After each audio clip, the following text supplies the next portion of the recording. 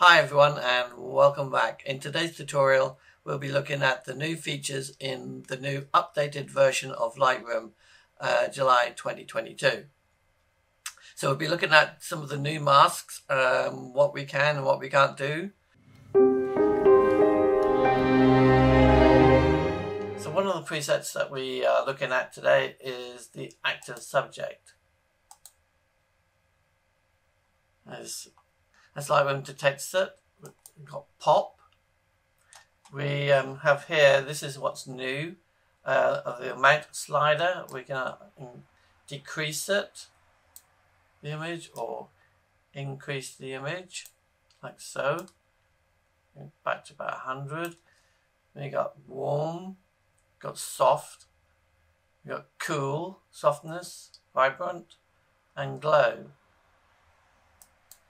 So if we got like the cool, soft, we can go in here and we can,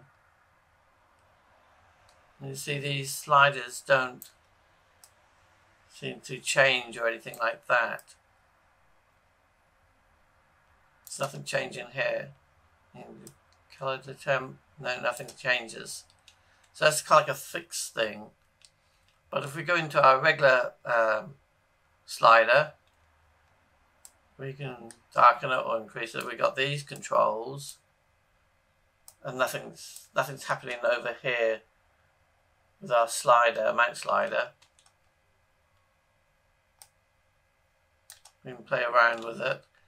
It's a new active subject. We can play around with that. I'm going to have a look at another one. We've got portrait, we've got different skin tones we can play with.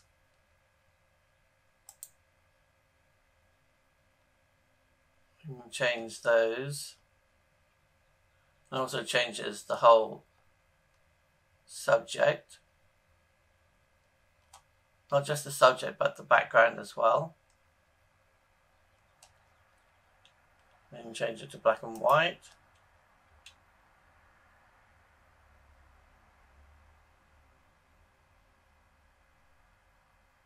So we've got our subject and our background. If we go into portrait, it's changing everything. So if we can do is select our subject,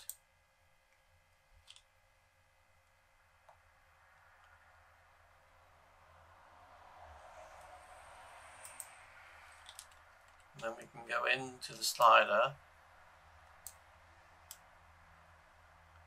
and play around with it.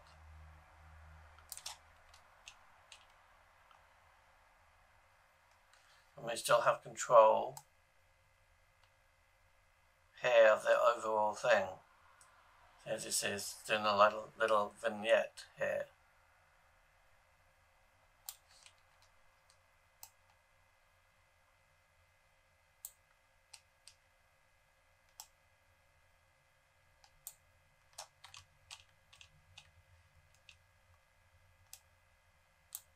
But as soon as you touch the color sliders, as you see, it has grayed out. So we can't change that on that. It's like saturation or the hues or anything like that, because they'll just grayed out. But now we have control here. But now it's all grayed out, so we can't adjust, just the individual subject.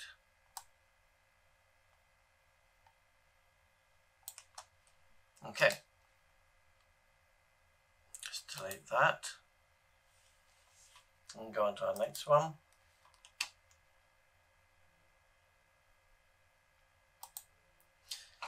So again, we can go into our mask. We can select our subject, and we can Play around with him a little bit. Less shadow, a little bit of white, and clarity. But if now we want to change the background, bring that up a little bit. So what we do here, we go to duplicate and invert mask. So now what we've done here, we've just made a mask of our background. So we can go in and change that in any way we want. Brighten it up or darken it down a bit. We can even go into our settings here and change them.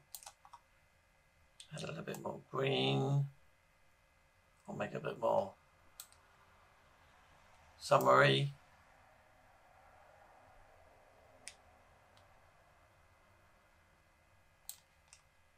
Without touching our subject here.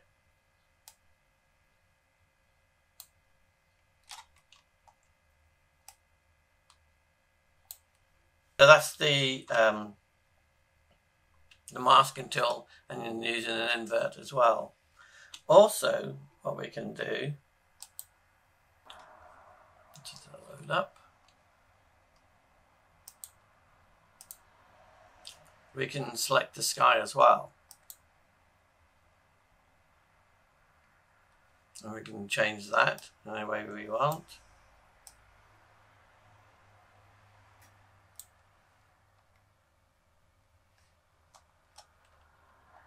Add a bit of clarity to it if we want to. But we can also invert it.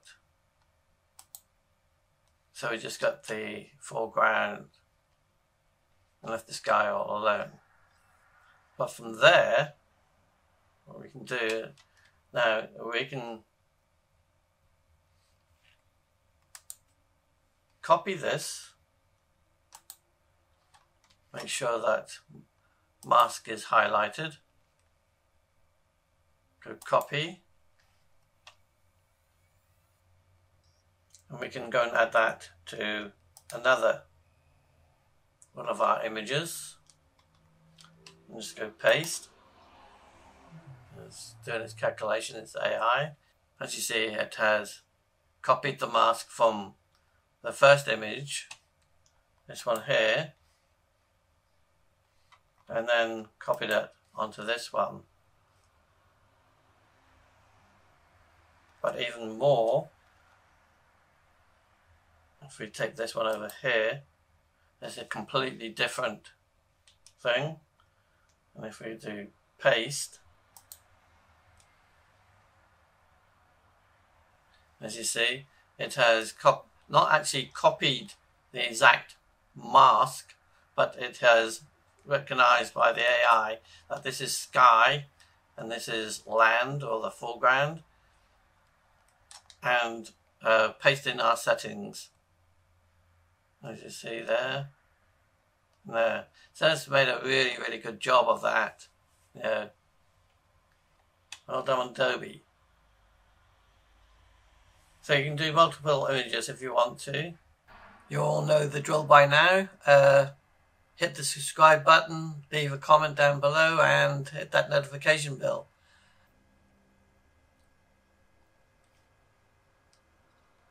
So we have these two subjects here. You have our sky, but if we need to, as you see, it hasn't taken in this. So what we're going to do is just to add a brush, and we just go in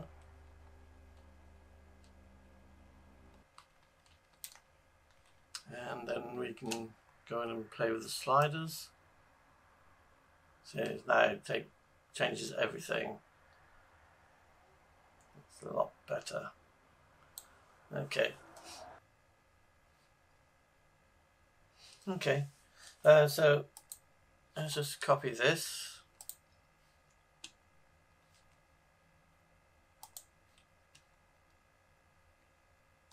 and go paste. So as you see, it has selected our two subjects and our and our clouds and our sky. But also you see there's a brush here. We don't really need that. So all we would have to do now is just to delete the brush, and that's gone, and we're just left with the sky and our two bikes. And you see it's just left a little bit down here. You can just, as you go in and just touch it up. I wonder, anyone tell me if there's a way that you can combine the your mask and your brush together as one layer? Must be a way. But there you go. See, as you see, you know, went from this image here with our bike and our clouds. We had to add a little bit of brushwork in. We copied and pasted it, and we paste it into this image here, and the AI found out where the sky was and where our two subjects were, completely different, and masked those out. It brought along with us the brush that we didn't need, but we just could easily just delete that brush. There's this one here that I did earlier. I'll show you the process of this one. So to start off with, I selected our subject. There it is selected. I did any necessary changes I had to do. And again, I went in and duplicated it. So I just go play with this background now.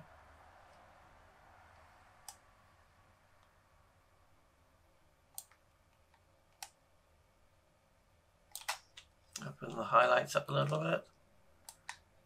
Open the shadows, whites, blacks. Make it a little bit warmer. A bit more green. That there. Let's put a bit more texture, a bit of clarity.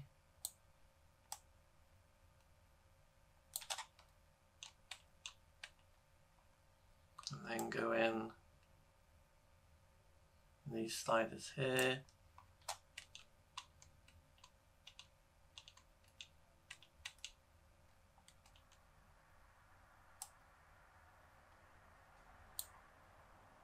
Just a little bit.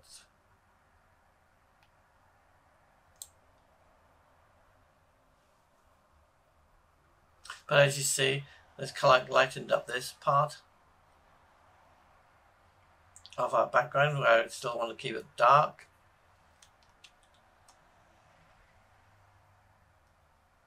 So what I'm going to do now, I'm just going to add a brush and just paint around this. Just increase it a little bit. Oops.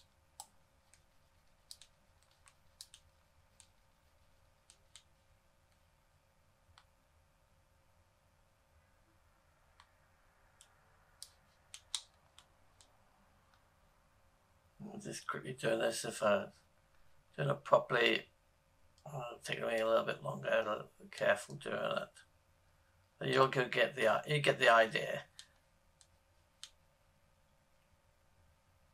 Let's quickly go around here.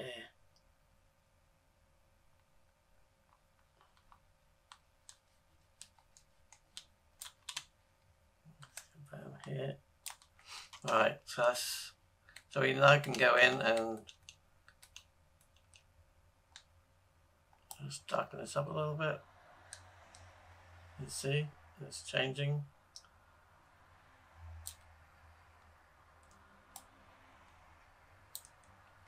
And there we have it. So I just used the invert to do that, but then I created a brush mask just to darken it up a little bit. Come down. Let's see the wall. There you go. A little bit of texture to it. I'm going to use these presets, black and white. And choose any of these. And then we've got our amount slider here. And decrease, we can increase. And each time you choose a different one, it will automatically go back to 100%.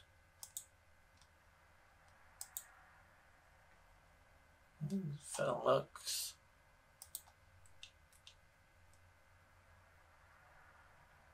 Then go into portrait. Skin tones.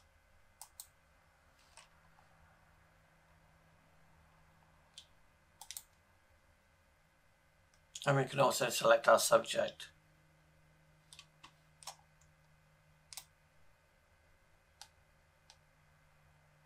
As you see, when you select it, it doesn't automatically in these presets just to do the subject or the background. It does the whole thing together. But can we? We can go in and select it this way, our subject.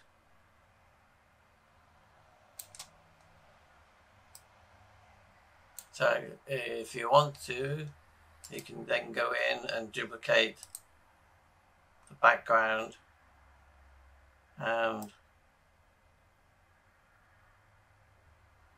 really make it pop like that. So that's quite handy.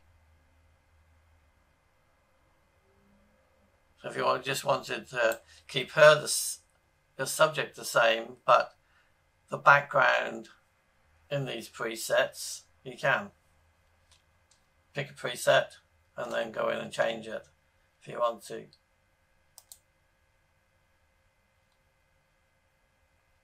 But once you go back into the presets again, it will also change everything, change a whole lot.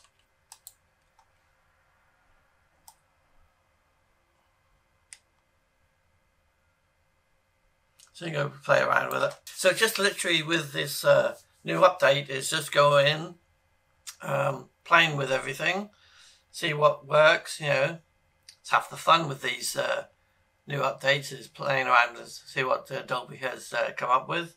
See if you can push the limit, get something out of it that not even Adobe thought that you can do with these presets. And this new update, you know, just play around with them. It's one of the things I like doing, spending a couple of days just playing. It's the only way you learn, I think. It's just going in and just playing around with what looks good, what doesn't look good, what works and what doesn't work, you know.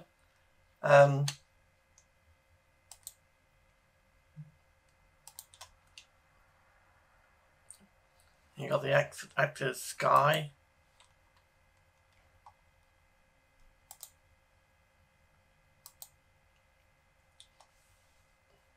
But what about if you like this active sky, but then you want to change the tone of the buildings and or whatever, or the foreground? Again, you know, just go in, duplicate, and invert your image, your mask, and then go in and play it with it that way. But you still keep your deep, your blue drama, but then you can play this to kind of match it. You may find that the your sky is good, but this may be overcast and cloudy, but this all looks like a nice sunny day. So you want to kind of match it to get to make it more realism. So that's the sort of things you can do with the new update in Lightroom. Until next time, I'll say goodbye. See you later. Bye.